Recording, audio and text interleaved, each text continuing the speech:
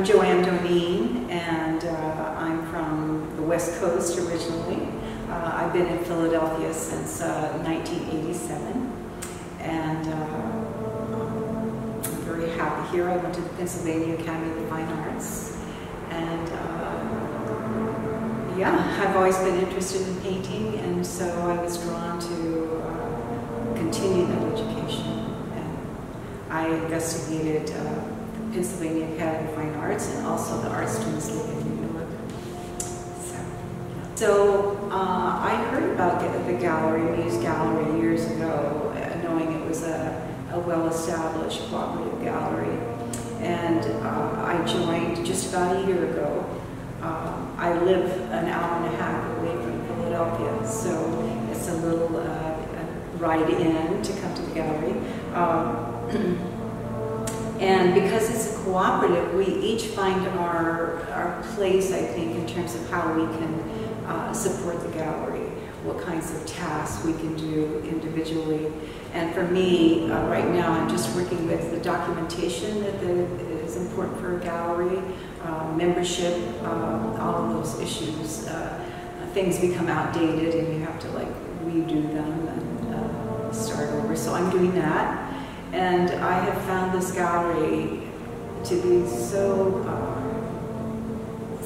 there's a lot of camaraderie as well as support for your shows, and it's a fine group of people, very, very supportive. Yeah. Well, I think I've always been interested in art actually, but I always drawing, I would say. I come from a small town, and there was no museums, not very many people interested in art. There were no art classes in grade school or high school. So I didn't have a way really to go further, but I was always interested in working with my hands and saying something about the world that I was seeing. So that was a young age, like I would say 5th grade, something like that. I know I was very interested in writing. Was my first expression, and then slowly I moved to the visual arts. Yeah. I don't have a goal in mind, and in fact I find having a goal in mind to be something of a hindrance. I've tried, you know, having a clear idea. But I think the intuitive aspect of art is where the creative aspect is too. So it's not something that you can, for me as an artist, it's not something that I can really give into as having a plan or a project. I don't know how a piece will look when I start. I can start out with like a color theme kind of, or a general mood or an inspiration from something that I've seen, but I don't hold myself to that. As the work progresses, it starts to tell me actually, you know, I begin, it's more like a finding actually, an unearthing sometimes, because in mixed media, I put on a lot of different materials and then kind of find my way through. You know, a goal would be not helpful, I think, for my work. Well, it was very interesting today with a lot of people coming in and really talking about the work and expressing what they noticed or, you know, how they felt. And I realized that I think the predominant thing actually is that it arouses interest. You know, there's something that kind of pulls you into the work a little bit, that makes you a little thoughtful or a little bit of wonder about the work. Yeah, I think it's that. You know, it's like, what is being said here, or what, you know, what is this about? I also like, particularly with this body of work, a strong intention was to have each piece read as a whole. harmony throughout the piece, and a layering into space a little bit, I think, also. But that's connected to the title, really, this very place, that there's a quality to wherever we are, and if we attend to that, like with more mindfulness, it kind of leads you. It leads you along, and you find the richness in that.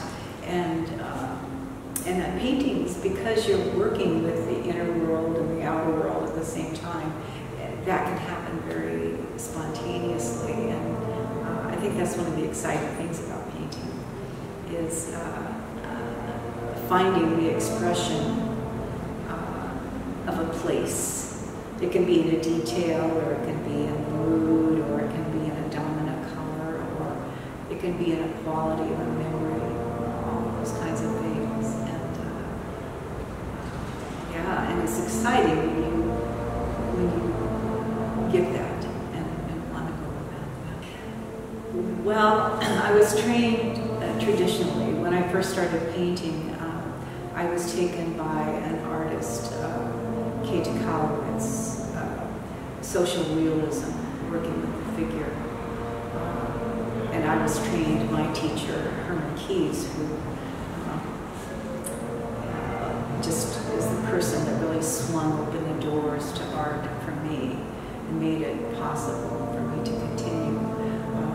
He had me actually copy that work of Kate Kalowitz, learn her strength and her style.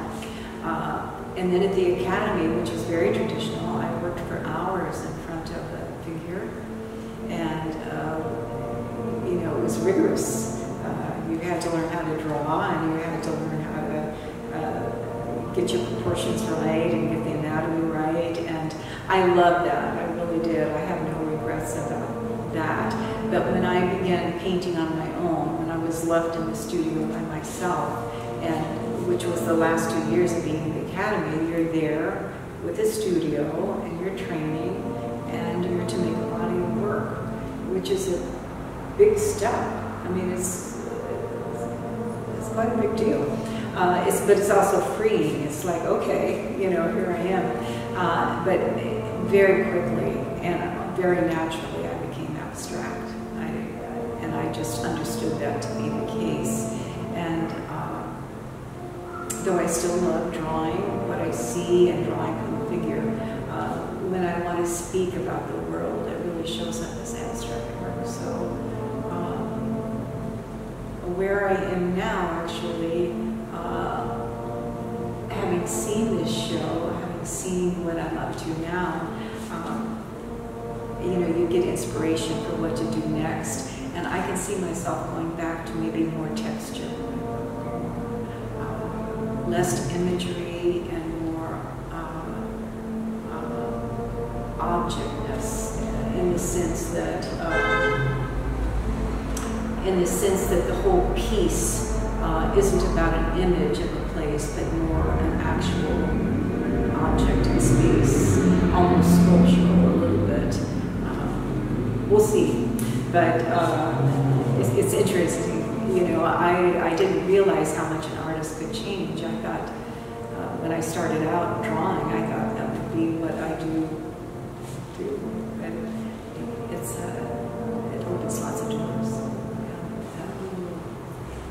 Very lots of advices, but I think two main ones really is not to be afraid to find a mentor or someone whose art inspires you, and to build a relationship with someone that is speaking in a way that you would admire. I think that is because there's a lot to learn. There's a lot to learn, and you don't need to learn it all by yourself. I mean, there's people that have traveled that road before. So I would say that, and also the inspiration that comes from the artist community. You know, I think that is very, very important. The other thing is, I think think it's most important to learn how to see, how to look at your world with what I call as a humble eye. It's like being at the world, having a tool in your hand, and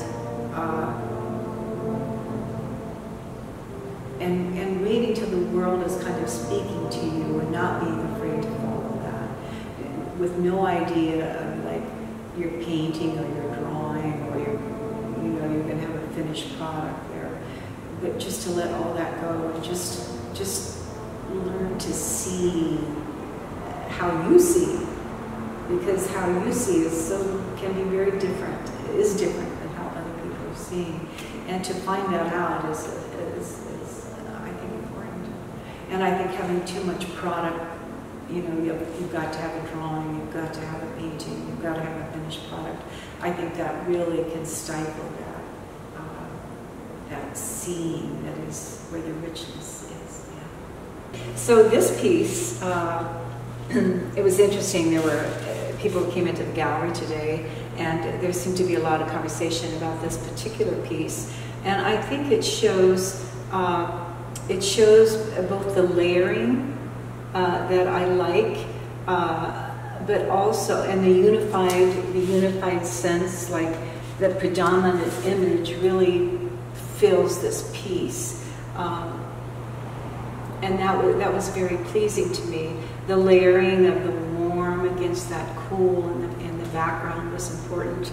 But here, the texture actually, if you were to put your hand on it, you would feel the texture in this piece. So that quality of texture and intimacy that it can be involved in a piece is very, very satisfying for me. Again, I think I mentioned that I like a piece to make a statement from a distance.